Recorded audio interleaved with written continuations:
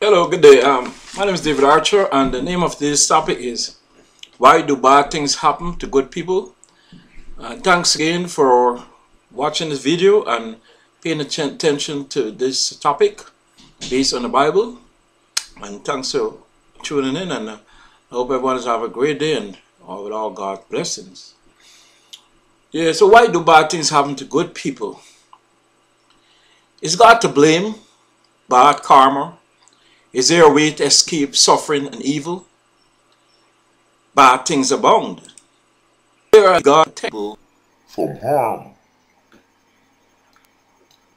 Now, Samantha, a 35-year-old woman in Dhaka, Bangladesh, has a reputation of being a loving and caring person. People knew her as a hard-working and happy young wife who wanted to help.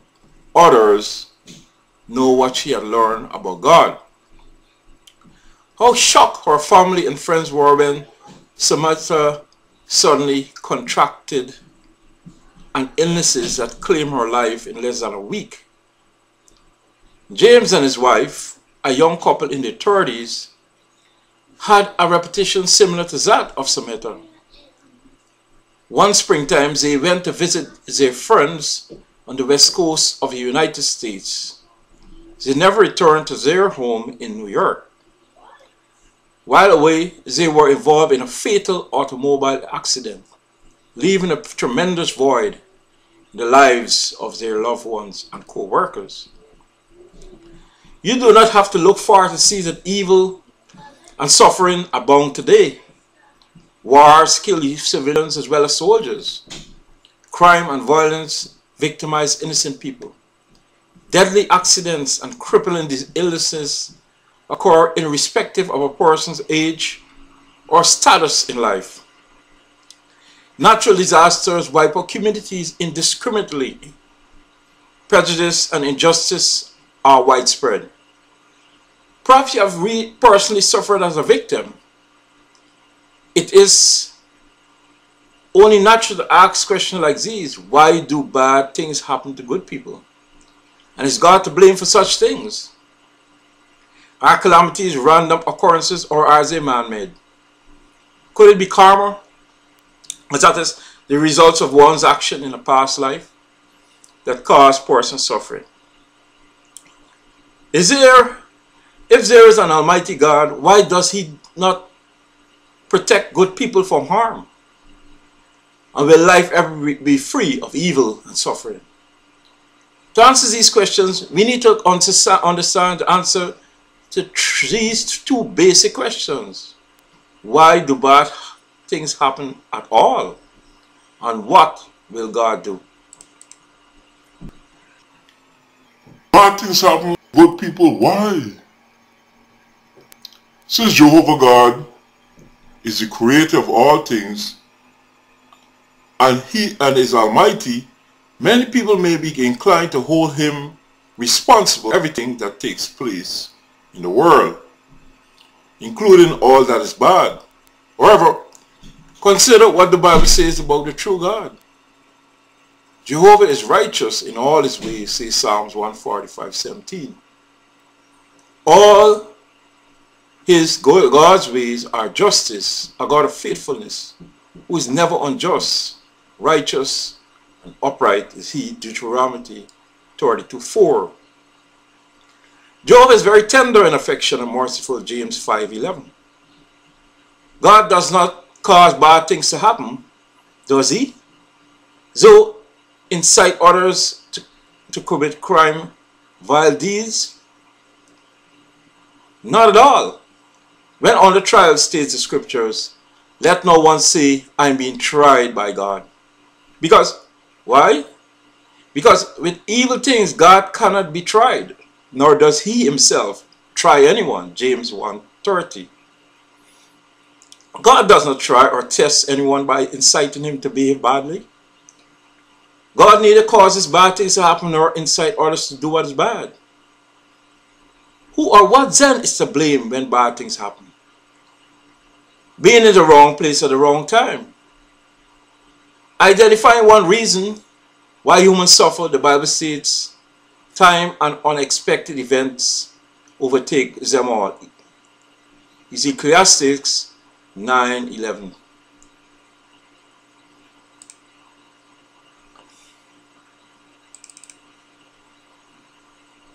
I have seen some, Ecclesiastes 9:11 states, I've seen something further under the sun, that the swift do not always win the race, nor do the mighty win the battle, nor do the wise always have the food, nor do the intelligent always have the riches, nor do those with knowledge always have success, because time and unexpected events overtake them all. Now when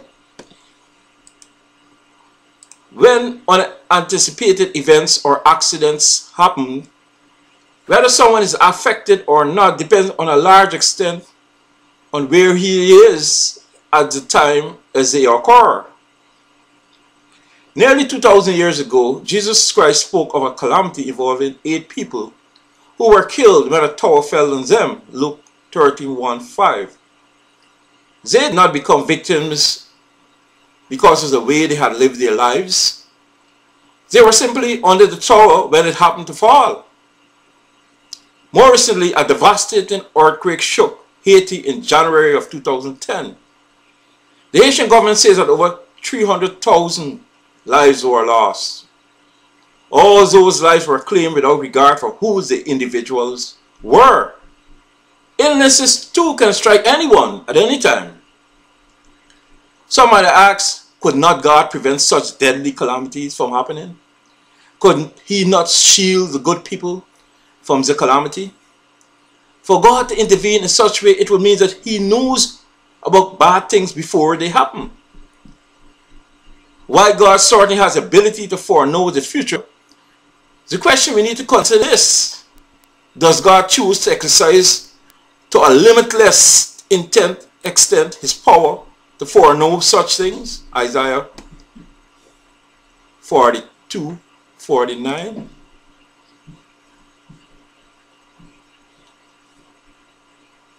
And Isaiah 42:49 says, see, the first things have come to pass. Now I'm declaring new things.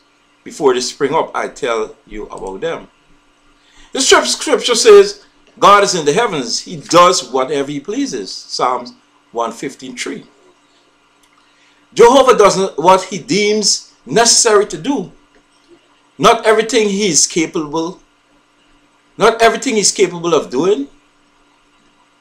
That applies to what he decided to foresee. For example, after wickedness became prevalent in the ancient cities of Sodom or Gomorrah, God told the patriarch Abraham, I will go down to see whether they are acting according to the outcry that has reached me.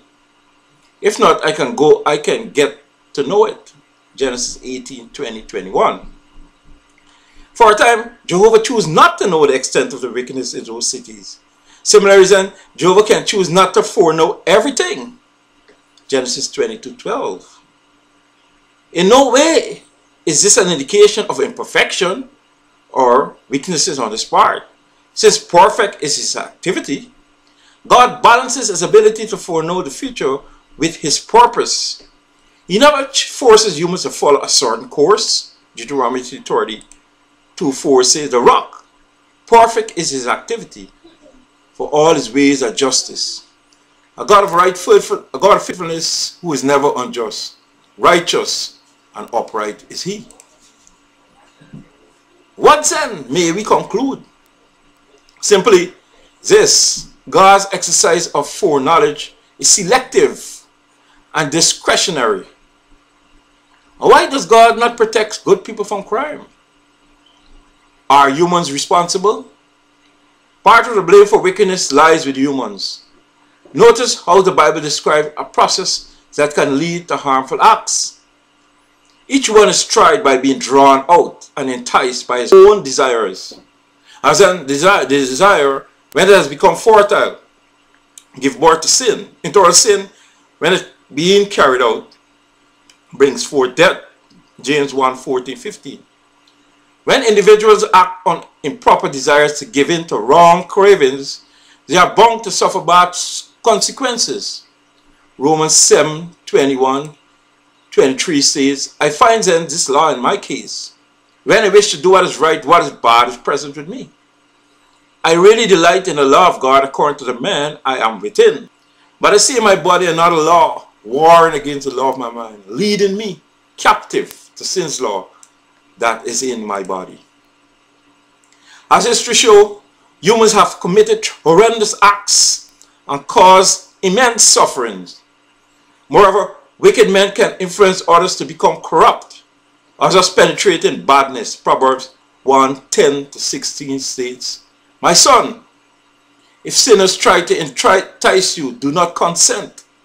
If they say, come with us, let us set an ambush to shed blood. We will lie hidden, waiting for innocent victims without cause. We will swallow up them alive as a grave does, whole like those going down to the pit. Let us seize all their precious treasures, and we will fill our house with spoil.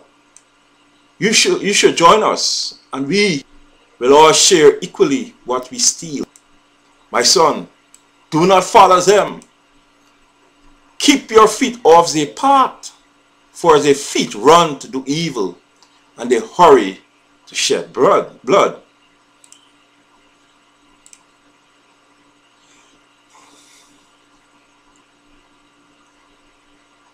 Now humans have committed horrendous acts and caused immense suffering. Should God intervene and prevent people from doing bad things? Consider how man is made. The scriptures say that God created man in God's own image, that is, in God's likeness. As thus, humans have the ability to reflect God's quality. Genesis 1:26. Humans have been given the gift of free will and can choose to love God and stick to Him by doing what is right in His eyes. Deuteronomy 30:19-20. If God coerced people into following a certain course, would He not be nullifying the gift of free will? Why?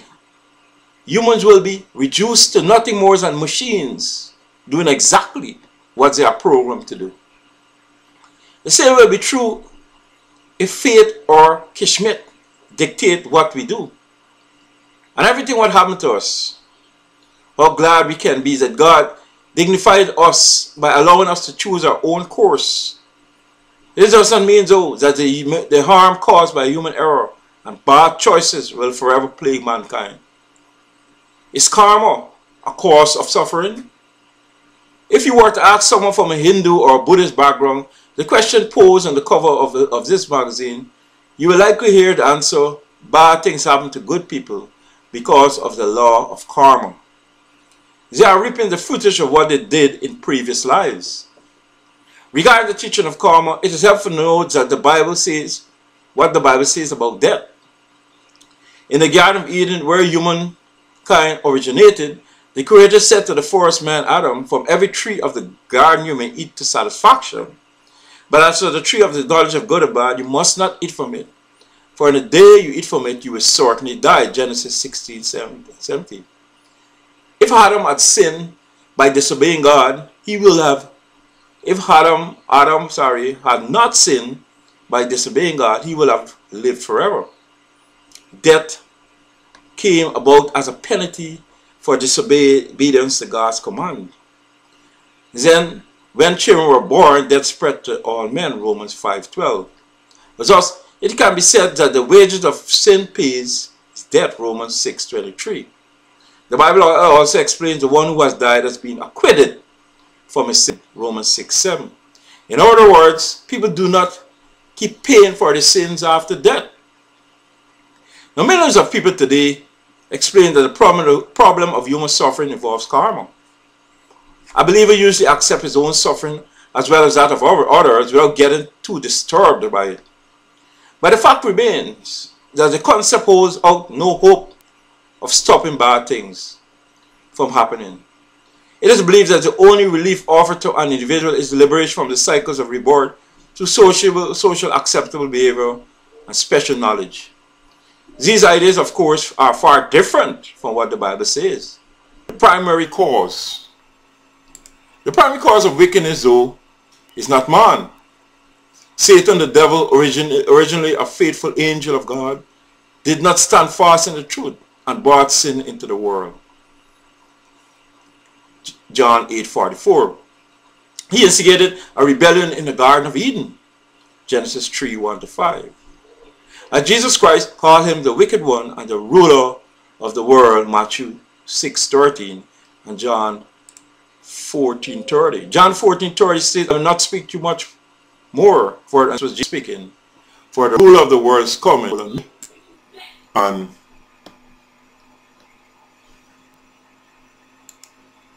Matthew 6:13 says, do not bring us into temptation, but deliver us from the wicked one.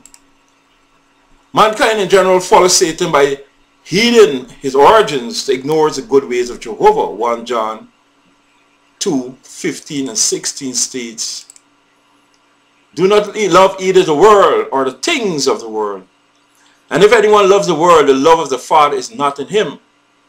Because everything in the world, the desires of the flesh, the desires of the eyes, and the showy display of one's means of life does not originate with the Father, but originates with the world. Mankind, now 1 John 5:19 says, we know we originate with God, but the whole world is lying in the power of the wicked one, which is Satan, the devil. There are other spirit creatures who have turned wicked and have joined Satan. The Bible indicates that Satan and his demons are misleading the entire inhabited earth, causing warfare in Revelation 12:9 and 12. As thus, the principal blame for wickedness has to be placed on Satan the devil. Clearly, God is not responsible for bad things that happen to people, nor does he make them suffer. On the contrary, he has promised to eliminate badness, as the following article will show. Thank you very much for watching, and it's beneficial and informative, and you see that the real reason for evil and suffering on the earth is Satan the devil, for all the wickedness, and the earth is being under sin, and we see the reason for all the calamities and things. They have nothing to do with God, because good people and bad people suffer in earthquakes, floods, fires, and so on and so on. So thank you once again for watching, and the next topic on this particular subject is what God will do about badness. We will see how what God will do soon about all the wickedness and badness, and stop all this crime, and all these things will soon come to an end. We will look at that in the Bible in the next topic. God bless.